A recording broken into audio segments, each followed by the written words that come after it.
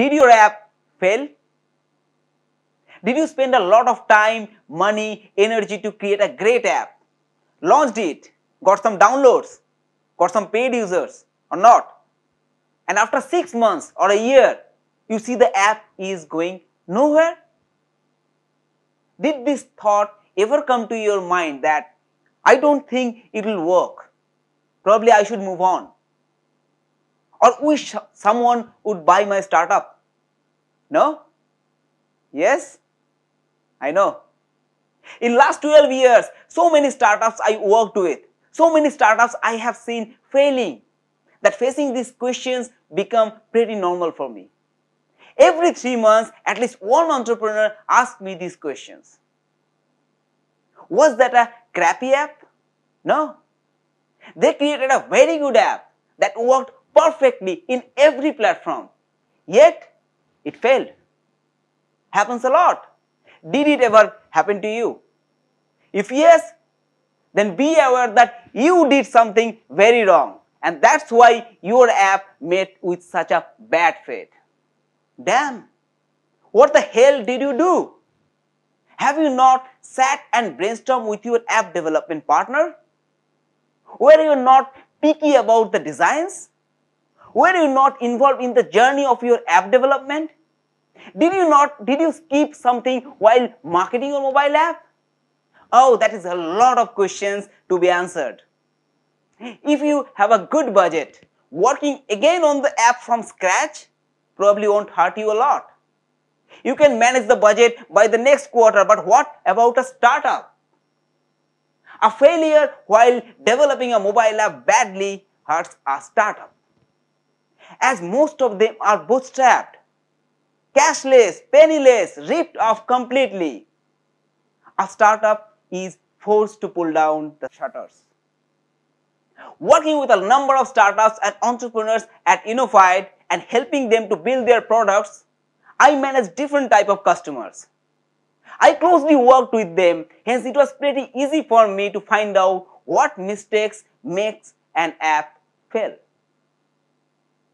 I thought to discuss those mistakes with you guys if you are thinking to develop a mobile app in future. I'm going to tell you 5 aspects which you probably have missed fully or partially while developing the app. Next time you develop your app, be aware of these aspects and you are going to have a much better result. So let's get started. Problem number 1. I think you are wrong while choosing your mobile app development methodology. It's a common question from our customers that whether they should go for a hybrid technology or a native technology.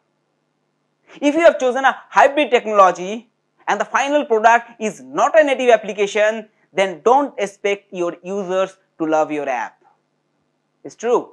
See, non-native apps run on browser engines, and the performance difference you see in a page running in your desktop browser and your desktop application is the same that you will find in your non-native app too. Today users are accustomed to use the top quality apps like Facebook, Instagram, WhatsApp, Snapchat.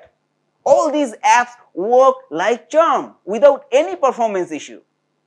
And among them, if you drop a non-native app which is sluggish and not at all user-friendly, then what do you expect your app users to do? Then uninstalling it? So if you want to go for a cross-platform technology, go for React Native or Xamarin or something that ultimately creates a native application, or just go for a native technology. Problem number 2. You have tried to stuff your mobile app with almost everything, making it as heavy as encyclopedia. One of the common mistakes appreneurs tend to commit is in defining their app features. Adding more is definitely sounds good, but this is also an area where companies run off the rails. This is a misconception. Adding too many features in your app can be a reason to suffer. It is almost like strangling it to death. For apps, less is more. Let me tell you why having too many features makes users uninstall the app. 3 reasons. Your users look for a fast, convenient and unfussy experience. If your app is overloaded with features, it moves off the mission of solving a real problem that the users want it to be. Second, not everyone uses the latest hardware. So adding too many features might slow down your apps in the phone that has old updates. And third, that means the app is going to the app is not going to work properly. And the third, another reason to uninstall your app is that your users might have a limited space on screens. And in that case, you need to develop a mobile app with a clear user interface. And more the features, the clumsier your app looks. It is important to focus on few core features that an app needs to satisfy. If you have an extra time, go ahead and invest your time in fine-tuning the existing features and promoting the same. Problem number 3. You just ignore to know whether your mobile app developer tested the app enough before launch. Yes, mobile app developers are in a rush to reach their deadlines and take shortcuts when it comes to app testing. And as for you, you think the app is finished and ready to hit the market. You fail to find the loopholes and release the app without beta testing. Yes, beta testing is something to develop a mobile app. If you ship something buggy in your mobile app, users will never come back. Beta testing helps developers to tackle different objectives of the product so that it can be improved further. Quality is one of the primary goals and objectives of beta testing. Make sure that your app goes through these 7 beta testing stages prior to final launch. Number 1, quality check. Beta testing to evaluate the overall user experience and ensure that the app meets the overall functionality. Number 2, idea validation. It is done based on the user interactions and helps to determine the user acceptance of certain feature. Number 3, usability tests. Beta testing allows to get the actual users pattern of the app, since different users react differently and based on their uses you can redesign your app. Number 4, performance measure. You get a benchmark of performance of your app during beta testing, as your app is used in a variety of situations and environments. Number 5, regression check. Beta testing will allow you to make quick bug fixes and release new builds without losing users or bothering about the updates. Number 6, early adopter validation. Remember, early users are your best peer. They spread the word and encourage other users to use your application. With beta testing, you can distribute your app to make such early adopters. And number 7, track cost. You can test your app in a market with low cost through cloud testing platforms like Testbirds, Elusive Stars or Beta Family and reach out to thousands of professional testers. Problem number 4. Yes, this is a terrible mistake probably you already did. Your app had a poor onboarding. Not a lot of product owners think about it. In fact, I have seen that an understanding of better onboarding only comes when you see a lot of users downloaded the app, but they uninstalled the app after a few days or probably stopped using it. To get your onboarding perfect, you need to follow these 3 simple guidelines. Number 1, you need to give an overview. To achieve this, you need to highlight the important areas of your app while keeping the app screen itself visible. In this way, users would be able to easily locate the functionality they are looking for. Number 2, you need to show the value of your app. You need to show the key strengths of your app by utilizing a few screens as possible during onboarding and proceed to engage further after having a smooth onboarding experience. Tell them what to do to reach the next step. Guide your users step by step to provide a great onboarding experience. We all develop mobile apps, but while developing, we miss one of the most important essences.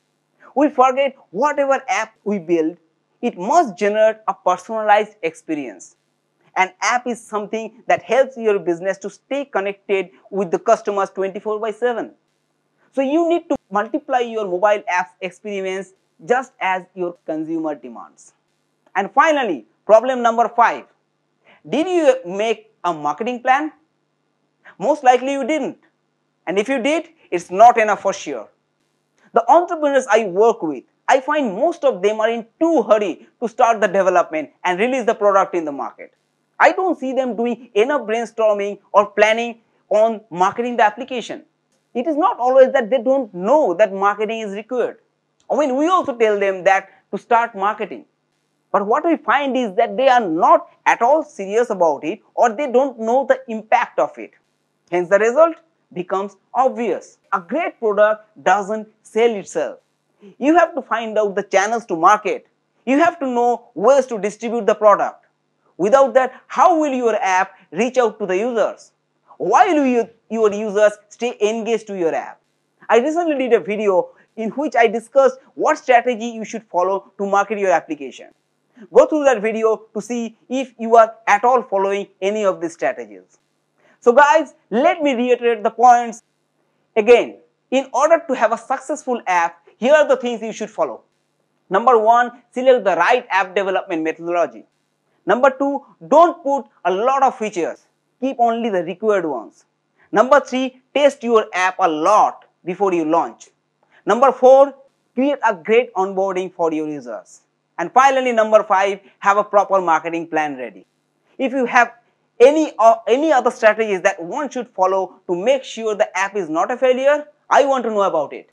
So please share your ideas with me and with our audience in the comment section. Let us know how you created your app and what ideas worked for your app. If you know someone, your friends, your family, your colleagues who are working on their app design or development or app marketing, do share this video with them so that they don't make the same mistakes. If you're an entrepreneur, startup, businessman, or someone associated with the tech industry, do subscribe to our YouTube channel. We discuss a lot about problems on startups and entrepreneurs and what are the best ways to deal with them. Please do like and share this video and spread the message. Thank you so much for watching this video. See you soon.